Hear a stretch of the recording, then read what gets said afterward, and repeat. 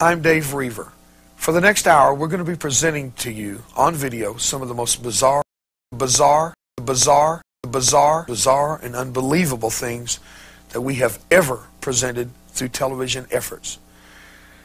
In my lifetime, I've known some war, and in my lifetime, I have seen some of the bizarre. I've known suffering, but I've never known of the bizarre. I've never known of suffering like you're going to hear about in this video. And I certainly promise you this, it is bizarre. I also think you should know that we accept responsibility for saying up front, I do, parents, please, don't allow children to watch this video.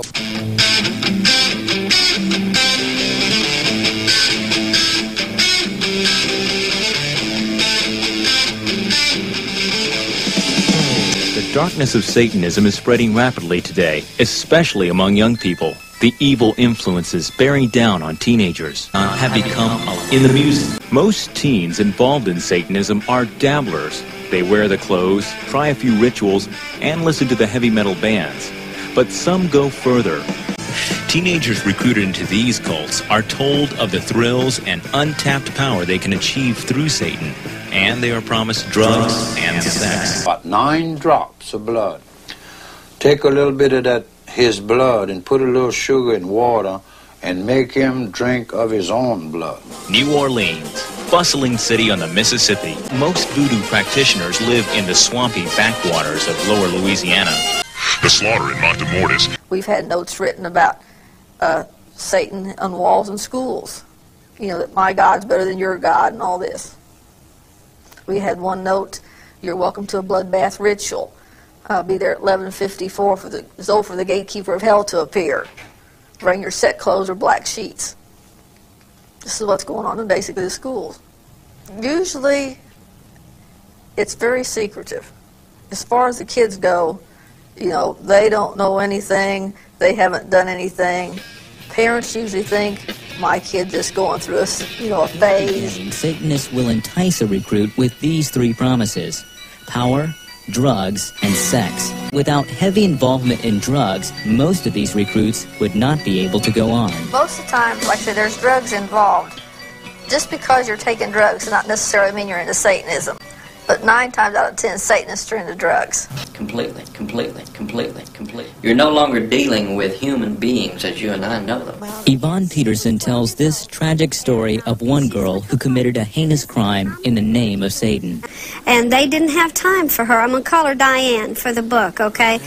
And that's not a real name, but she was a very intelligent, pretty little girl of 12 years old. She went to a party, and she met a young man, which we'll call him Steve, okay? He's 16.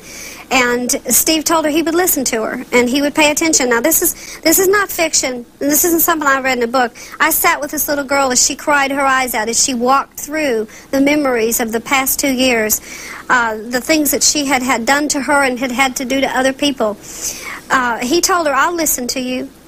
And he gave her a marijuana cigarette. And they went outside because now she was hooked on cocaine. Okay, at the end of the 6 months, he told her that he was a Satanist priest and that she was being recruited and that she would be initiated into his coven of Satanists. She kept a diary. And at one point she said, where has that innocent child gone? Will I ever know her again? And then on August the 1st, 3 years ago, she was led into a cemetery. And if I might have your permission, I'd like to read from her hand the memories of that night. Please do. Bright colors and lightning flashed streaks through the sky.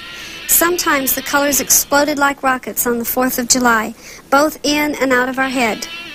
When the chanting started, they brought in a little baby. He was barely walking. We tied him to a nearby tomb. It was crying. After it was tied down, Chris took out his sacrificial dagger. I held back the baby's head while he cut it from the base of its neck down to its waistline and across the stomach. The baby was still alive, so I broke its neck by just about twisting it off. I hate myself so bad now. I helped in the killing of a baby. Drugs, sex, power.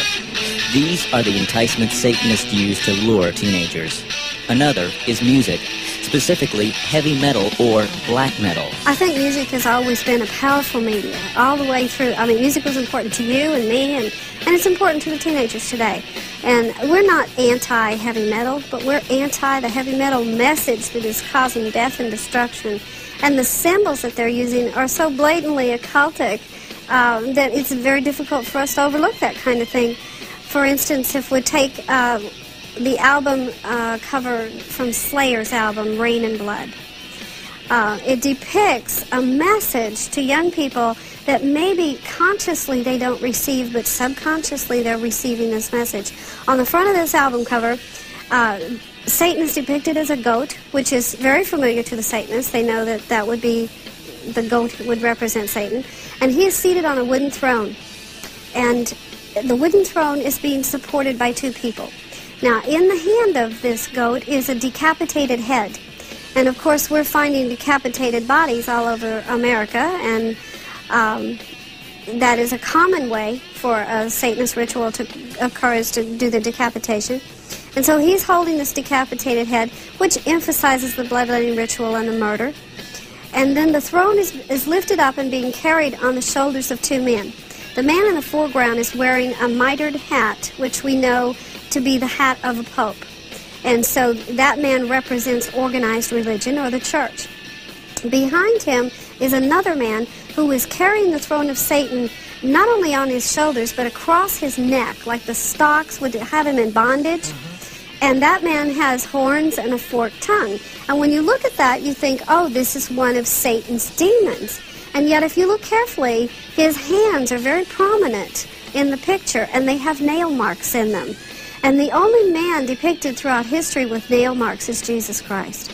And so what this thing is saying to them is that Christ and the church will support the rise of Satanism, and in addition to that, then there's a sea of blood that is flowing into a huge sea below Satan, that all the faces are down in the sea that he has taken captive and have become his victim.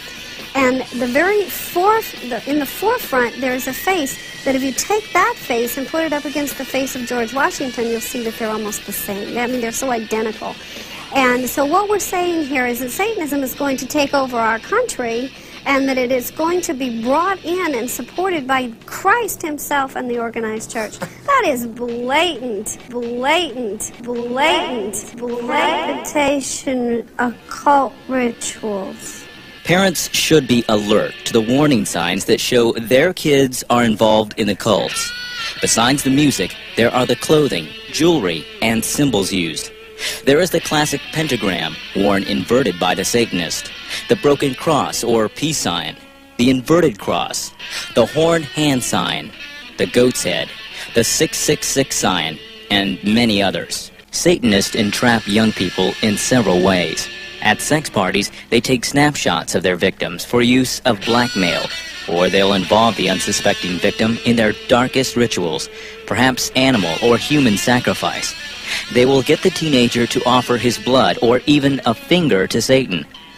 The tragic legacy of Satanism.